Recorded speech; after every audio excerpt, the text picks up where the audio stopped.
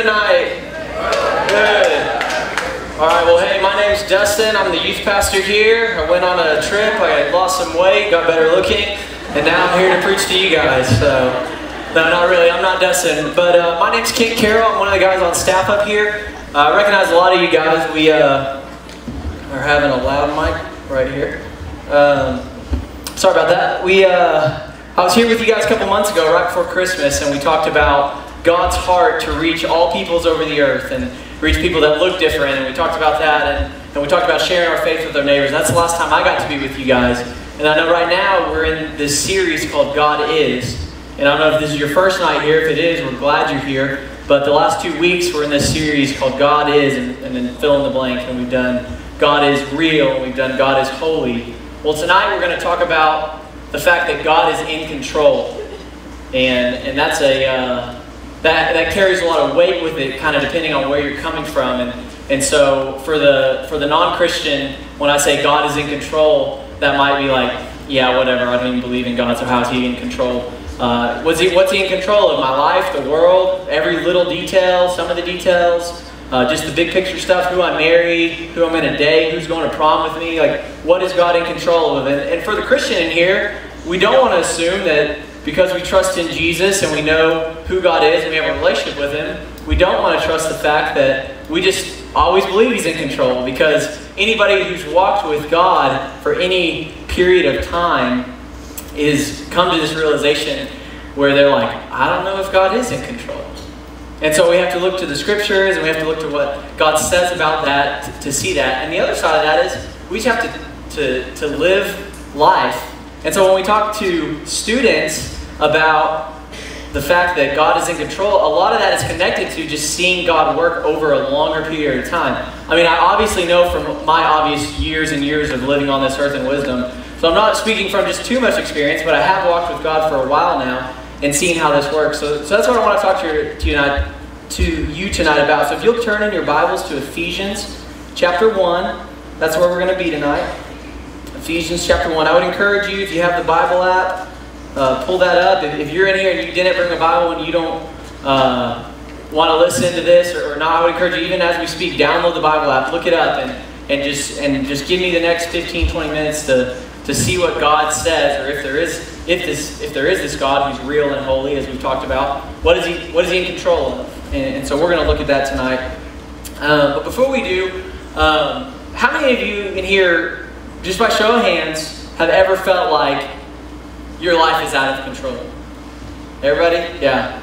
Yeah, me too. And I can think of several times when I was very aware of my life being out of control before I was a Christian, when I was doing crazy stuff, and I won't go into all the crazy stuff I was doing, but I remember coming to a place thinking, my life is way out of control.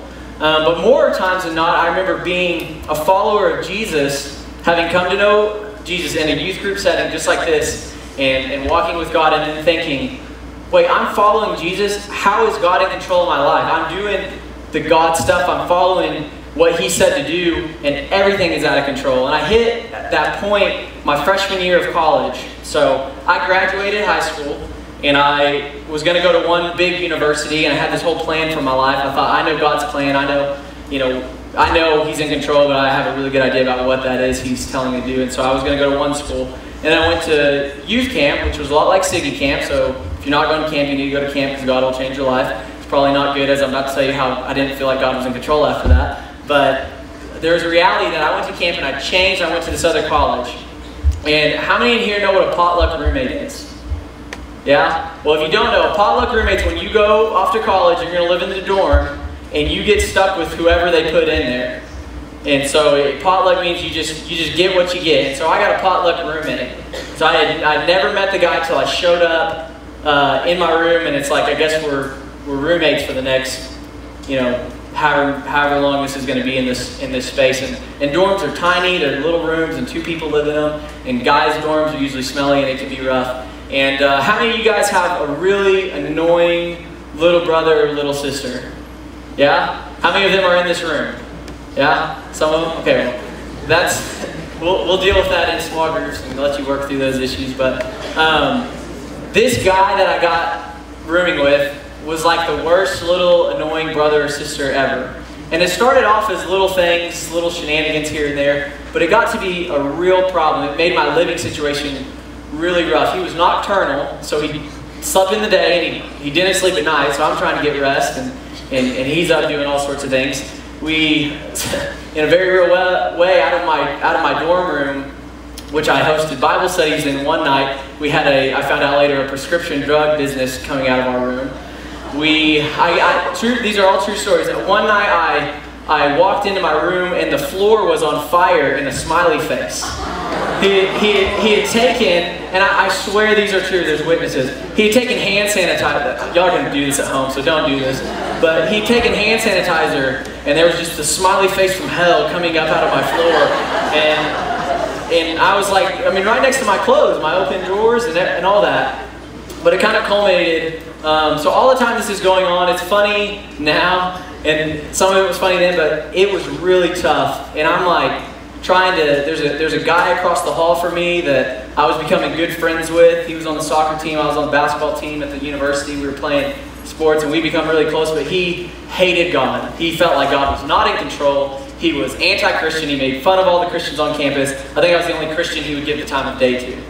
And that's not because I'm special, that's just because we lived together and we dealt with my roommate. But it kind of culminated one night, so I've been trying to share Jesus with my buddy Marcos across the hall. And my roommate, we'll call him Aaron. Just I'll save his name for in case this ever gets out on the web or anything. But Aaron, one day, it kind of, you know when something builds in you and then you finally snap? That ever happened? Well, one day, I'm walking back from practice to my dorm room, and I get to the door, and on the wall, on my door was just a piece of notebook paper, and he wrote on it, and I kid you not, this is word for word. It said, Kent, ... Its name is Reginald. I know what I'm doing. I'll be back in 5. So a couple things are going through my mind at this point. What's name is Reginald? Why is it named Reginald? You never know what you're doing. And like, should I like go get like animal control? Is this like that? Is this like one of those things I'm going to open the door and there's going to be a lion behind it? I mean, I didn't know what was going on, and God did. God is in control. That's the thing of tonight. But I opened the door, and in my dirty clothes hamper, with my clothes thrown everywhere, was a live dove sitting in a bowl of water because it was dehydrated. So I guess I had to soak up the water. And so I kind of had, you know the Home Alone movies that come on at Christmas from the 90s, and there's that part where she yells Kevin really loud. I had that moment. I was like, Aaron, why is there? And then I just, prayed for him and said that was it. Because I was a Christian. I was sharing the gospel with my friends. And so, but it was this moment, and he came in, and he's all, and like Matt knew, and so I grabbed. I'm just kidding, Matt. I dog Matt every time I get up here. I grabbed Aaron, and I was ticked. It had been a bad day. It was like that snapping point. And I shoved him against the wall in front of half of my dorm mates that were all here, who I've been trying to share Jesus with and show them the love of Christ. And they've never seen me get mad. And I shoved him against the wall, and I'm like, you're getting rid of this bird, and you're buying me a new box of cereal. That's another story. And I'm done with this. And I remember literally, I went and spent the night in a buddy's room, and I remember literally praying and just being like, my life is terrible right now. And God, I followed you to this place, I'm doing your will, and you are not in control. There's blind animals in my room. And I was very frustrated. And then, and so there's moments when you have those moments where you're like, God was in control. I had another very real, lot more serious moment 2 years later. I had a week that was the roughest week of my life. And it was funny because it was just coming off of a spiritual high. I got to teach at this youth student thing, and I was real excited. Like, hey, I got to preach. This is cool. I'm following God's will, kind of same thing. And on my way back into town from driving to do that, I get a call that one of my buddies got hit on his bicycle. He was riding long distance on the side of the highway. And he got hit, and he got airlifted to Lubbock, and he died. And I'm 19, 20 years old, and I'm like, oh my gosh, I'd never experienced death. I know many in this room, you guys have experienced somebody close to your age dying. Many haven't, but the longer you live, that'll happen. So Aaron dies. It's a different Aaron. He dies, and I do his funeral on Thursday. I just go to it. I don't like speaking anything. I just go to his funeral Thursday, and that night I go to small group, and I get a call in the middle of small group, and another one of our close friends died. And so in a week, 2 friends died. And that was a whole nother level of God is not in control. And I just went from 1 week earlier telling students, just like in this room, how God is in control. And I'm a Christian, and I'm teaching students, I'm saying, God is in control, guys, trust Jesus with your life. And then the next week, 4 or 5 days later, I've had 2 friends die, and I'm like, is God in control? How is he in control? And so you're going to have moments like that. Some of you guys are in those situations right now in this room tonight. And there's stuff going on in your life with your families, with your friends, on different levels that there's a lot of questions of is God in control, and how is he? And so when you come to those places as a Christian, and I would encourage you that don't profess Christ, that don't know who Jesus is, you look to the Bible to try to find those answers. That's what we always want to do at SGY and at Stonegate. We want to point you to where you can find answers and find out what God has to say about this kind of stuff. And so a great passage for that is in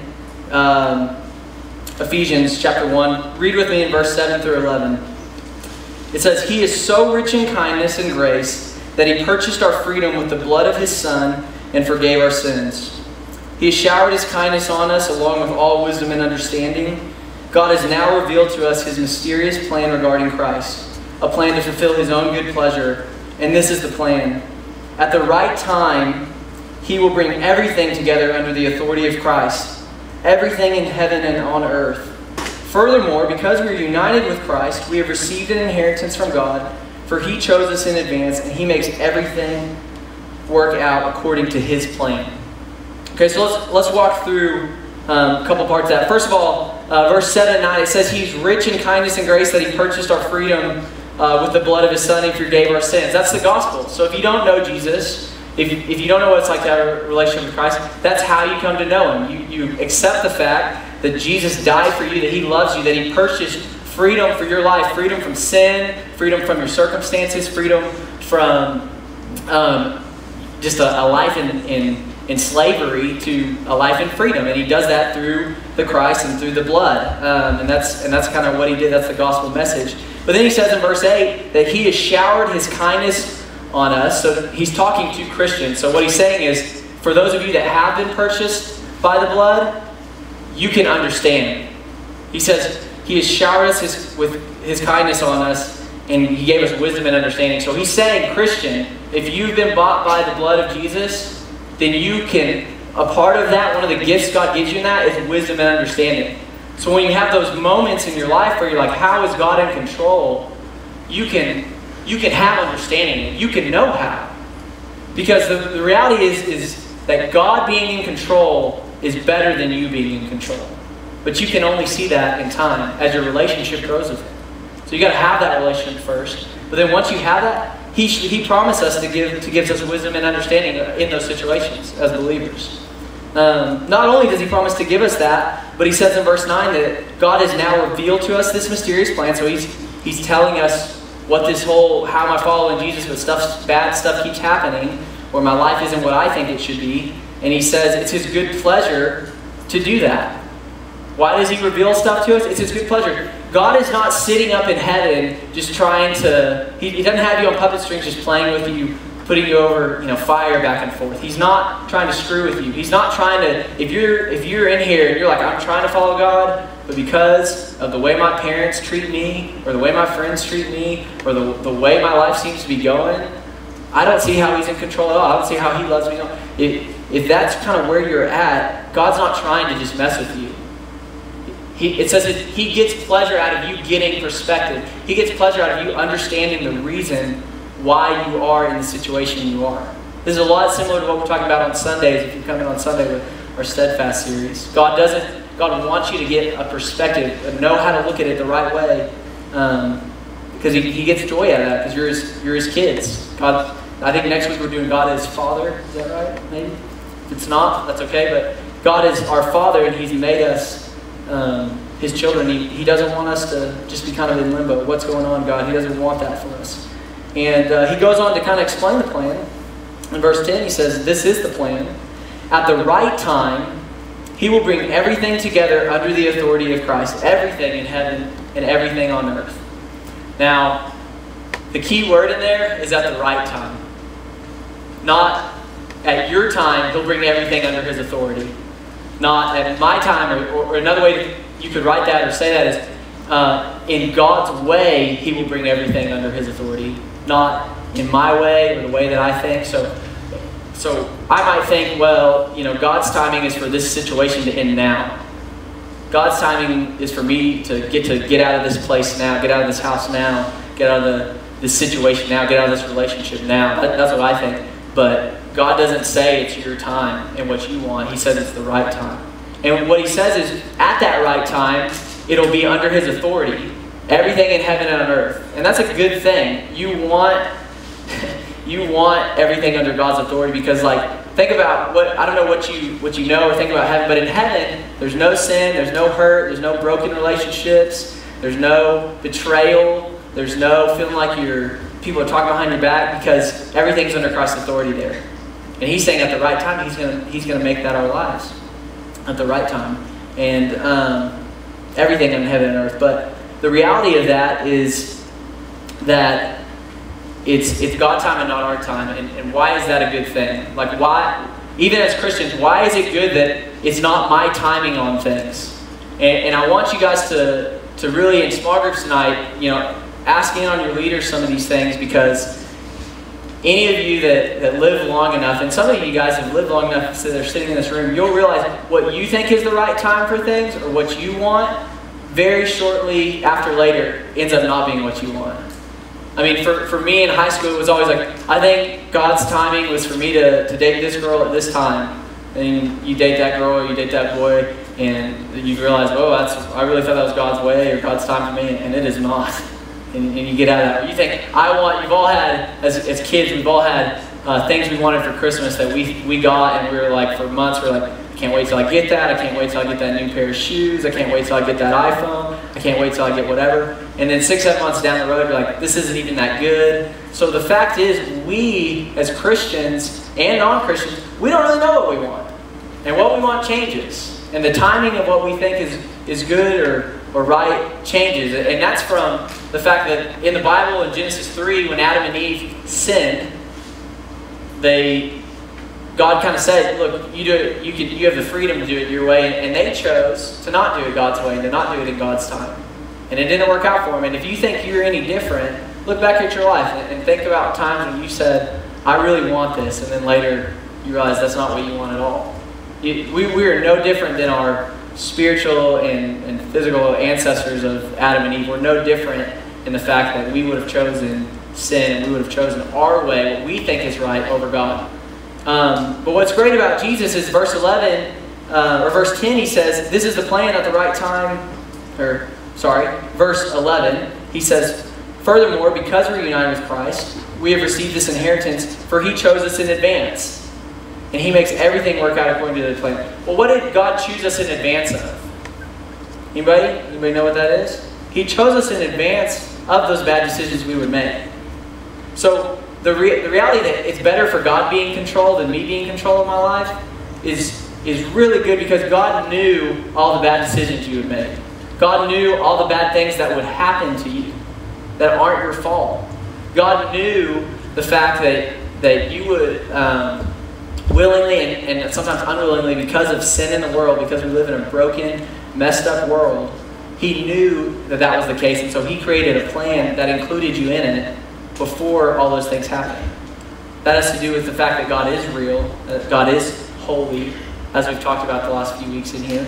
But he says that he does this, and he has this plan to choose you in front so you can receive this inheritance. And as a child of God, you get an inheritance. If you don't know what an inheritance is, it's what's left for you as a member of a family. So your parents are going to leave you an inheritance, or they might leave you no inheritance. The inheritance they might leave you is just nothing. But God is your Father if you're in Christ, and he leaves an inheritance. He loved Jesus an inheritance, and that's why all this is through Christ. That's why he says, because we're united in Christ, we've received this inheritance. And that inheritance is the fact that Not that you get out of those situations, but that you get the kingdom and you get God. And that's some spiritual language. You get the kingdom. What does that mean? Well, ultimately, one day it means you're going to get to go to heaven, where everything's perfect and you're out of whatever crazy situation your life is in right now. But God has a bigger plan, and God's plan, the fact that God's in control, is affecting way more people than just you. Now, I want you to think about Jesus. Jesus had to receive his inheritance from the Lord. How did Jesus get his inheritance? Which was ultimately that inheritance, it's presence of God. It's sitting with God. It's not just stuff. It's getting to be with God, who is perfect and holy and real and loves us and has perfect relationship with us. But the way Jesus got that was through the cross. The cross involved suffering, betrayal from friends, from family. A lot of the same stuff you're in right now.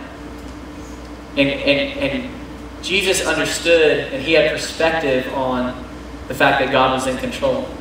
He knew God was in control. That's why he could go through those things willingly. He could go through suffering. He could go through betrayal, because he knew what the inheritance was. How do you think we as Christians are going to receive our inheritance?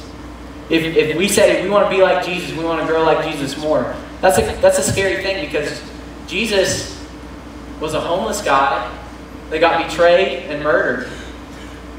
So do you want to be like Jesus in that regard? And now Jesus wasn't just a homeless guy who was betrayed and murdered. He's the Son of God, and he knew what he was doing. He did it willfully. But he did that. He went through a bunch of crap because he knew what was on the other side of it. He knew God had a bigger plan, and him going through that was going to affect the whole world. Everyone sitting in this room. Him going through stuff was going to save someone down the road. And that's what God's doing in your situation right now. And the relationships that you're in, and the abuse that you're in, or maybe it's just the craziness you're in, is not solely about you, although God cares and loves and is working to bring all things under his authority, as we read earlier. But he is doing something that's not just about you. And I want you to think about that tonight. What about my situation, if I go through it, if I trust Christ in this, could help somebody else down the road? God's plan, like God's plan for Jesus, was to die on the cross so that the whole world would be saved. A lot of what you guys are going through is so that you'll trust Christ, come out of it the other side, and then you can help others. That's what your leaders here do. They've been through a lot. They've struggled with sin. They've struggled with a lot of the same things you guys are struggling with. But finding faith and trust in Christ has brought them back, because now they're trying to pour that into you guys. And that's what God wants to do in you. It really is. That's what he wants to do. God being in control affects way more than just us. Right now, in Iran, or as we say in America, Iran, there is the fastest growing church in the world right now. Like, people are coming to trust that God is in control like crazy. Right now, to be a believer in Iran, whatever you want to say, Iran, you can get killed for your faith. You have to go to church in hiding. You're an outcast in society if you do that. And in a place where, try to think about being a believer, where if you came to Siggy tonight, you risked your life. I mean, I know some of you think you risked your life running to the ring over here, but they are literally risking their lives, but they're trusting in God because they know what their inheritance is. And we have the same faith in us that believers in Iran have, but there's this reality that you can trust in God even in the midst of the junk going on in your life. And God wants to bring you through what you're doing through faith in him. It doesn't necessarily mean it's going to get better. Jesus had a rough go all the way through. The disciples, the people that followed Jesus and then shared their faith with everyone else, they had a really rough life. So I'm not saying following Jesus and knowing God's in control is going to lead to happiness and prosperity and just nothing bad's going to happen. In fact, the more you follow Jesus, the more likely something bad might happen. But if you know where your inheritance is, you're going to be able to walk through that and come out on the other side. One last thought: when I was in college with my roommate Aaron, threw him against the wall, all that stuff. The guy across that I mentioned, Marcos, when I left school, we had done some Bible studies together, but he was still like, I hate Christians, and we were at a Baptist school, a little tiny Christian Baptist school, and he was like, this is the worst place ever, and blah, and I left thinking kind of the same thing. That was a waste of time. How was I following God there, and how was God in control of that? Well, about 2 years ago, or about 3 years after I left that place, that dorm, and transferred schools, I got a call from Marcos. And he lives in Dallas now, and he's following Jesus, and he told me that the way that I would treat my roommate was the first time he saw Christians not be just overly hypocritical and hateful to their roommate. He even gave me grace for the time I threw him against the wall. But Marcos now knows Jesus, is serving Jesus, is a part of a church, helping with youth. And the time in my life that I thought God was so out of control, and same thing from my 2 friends that died, a lot of people came to know Jesus because of their deaths, because they were Christians. In the times in my life when I felt like, God, you are not in control, as I lived a longer period of time, I got to see how God's plan in that was way bigger. He has a way bigger plan in your situation right now. Let's pray. Jesus, thank you so much that you are in control and not us. God, I just pray for the students in here and in my heart that we would surrender control to you, that we would just quit trying to think we know best, to think that you have some agenda against us, that we're going through all this junk for nothing. I pray for the student here who feels like there's no hope and you're not in control of anything, and you don't care about him or her, and you have abandoned them. God, that they would see that you have a plan, that your word promises that everything will be under the authority of Christ, that everything will be made new, even their situation. God, I pray that you would do this in our hearts, because we can't do it on our own. We can't just try harder to understand or read the Bible more, but we would just be dependent on praying and asking you to give us faith. Like we sang at the beginning of Siggy, Lord, we need you. Oh, we need you. Let that be our prayer this week. In Jesus' name.